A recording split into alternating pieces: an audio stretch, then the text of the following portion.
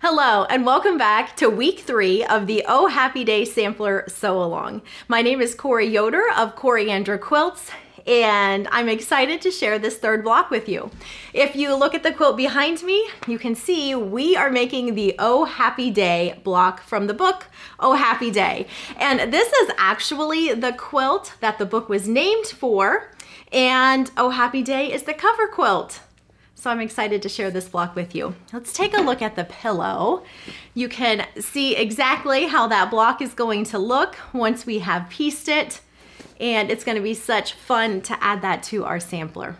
I have cut out all of my pieces in front of me here, so let's take a look at the cutting that you are going to need. On page 46 of your book is where you will find the cutting information. Now, if I pull this pillow over here, I'm going to talk about the prints a little bit. So the yellow that I have cut here is going to be used for the aqua fabrics. The green is still green, and my background fabrics are the background. Just so when you are choosing your fabrics, you have an idea of which goes where.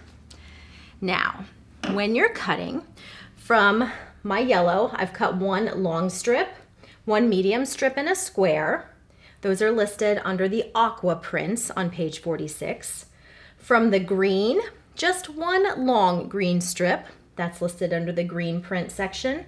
And then under the white print section, you need one long strip, 2 medium strips, and 4 small strips. To sew these together, we're going to sew first this long strip, and then let me move these out of the way a little bit.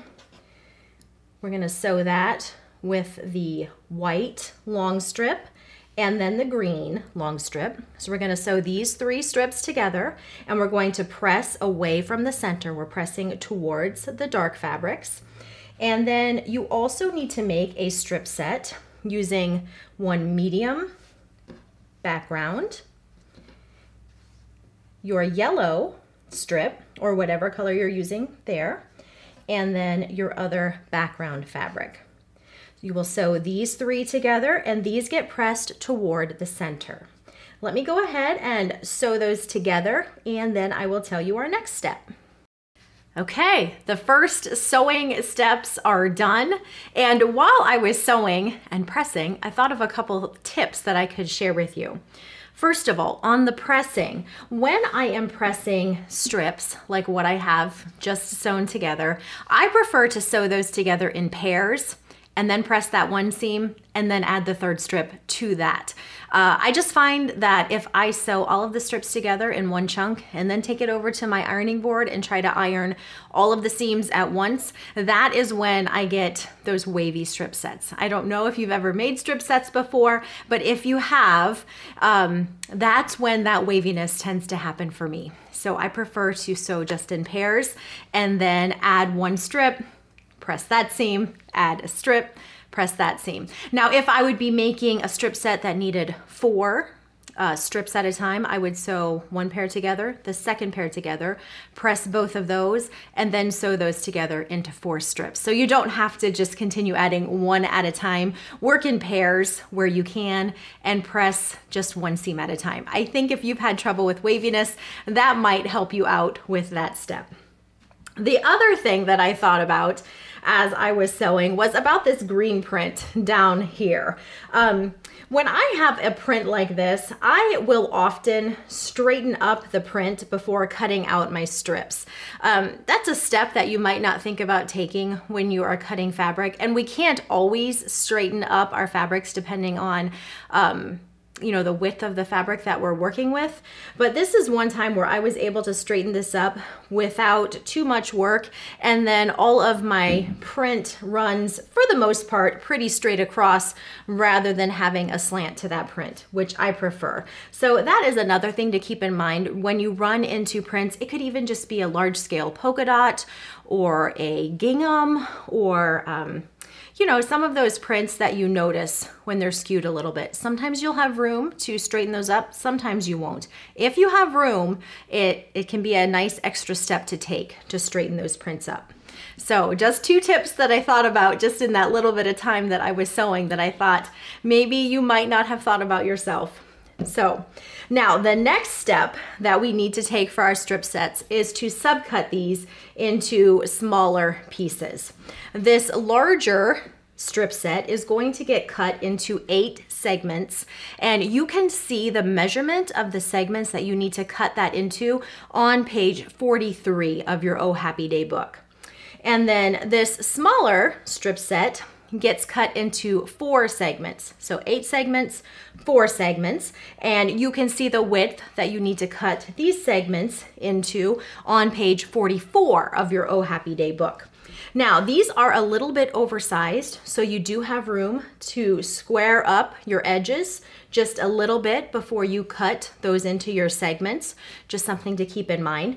I am going to cut these apart and I'll show you how much extra fabric you're going to have once your segments are cut.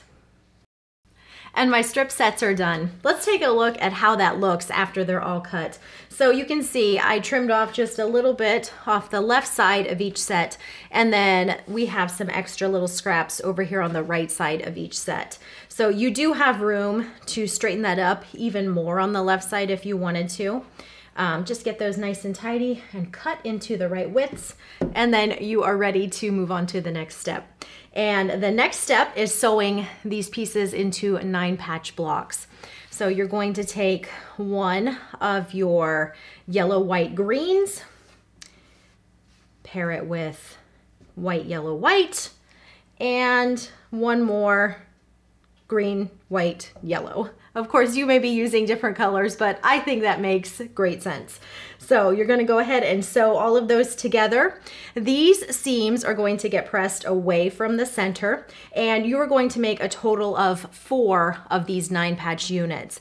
And you can see on page 44 of the Oh Happy Day book what your 9-patch units will measure once you have sewn them together.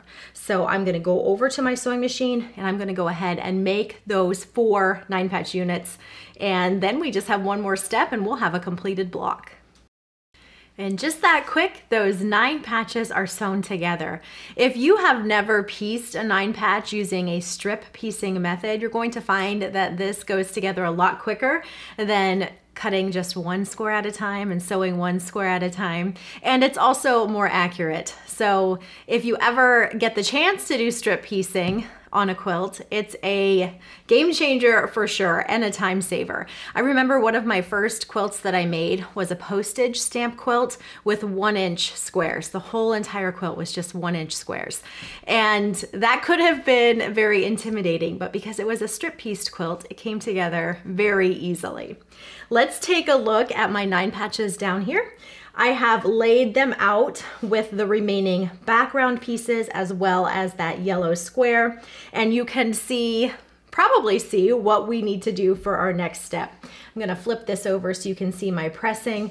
Those 2 center seams are pressed towards the center, and I press those the same as I did my strip sets. I will sew together 2 into a pair and then press the 1 seam, then sew the other 3 squares together and then press that as well. And then you can see how we need to sew everything together. So we're going to sew together row number 1, the top row. These get pressed, the seams get pressed towards the center. This center row will get pressed away from the center. And then our bottom row gets pressed towards the center. You can see a complete block layout with those pressing instructions on page 44 of the Oh Happy Day book. And then these final 2 seams will get pressed towards the center. And that is also on page 44. Let me go do that and then I will show you the completed block. And we have a completed Oh Happy Day block. And let's take a look at this a little bit closer. As I was sewing this together, I was thinking, oh, I need to make sure and tell them that they need to orient these 9 patches in the right direction with the yellows in the outside corners so that it makes this nice X shape. And then wouldn't you know, I proceeded to rotate one of my 9 patches and I had greens in the corners. And I thought that is exactly what I need to tell you not to do. And even though I was thinking about it, I still did it anyways. So this block isn't hard to piece, but do pay attention to the orientation of your 9 patches as you start sewing this together, because it's very easy to get that rotated, just a quarter turn, and then you don't have this X shape that you want to have for this block. So as long as you orient everything the way it's supposed to, those last few steps should be pretty easy to sew together. Here is what the back of the block looks. Those final 2 seams are pressed towards the center.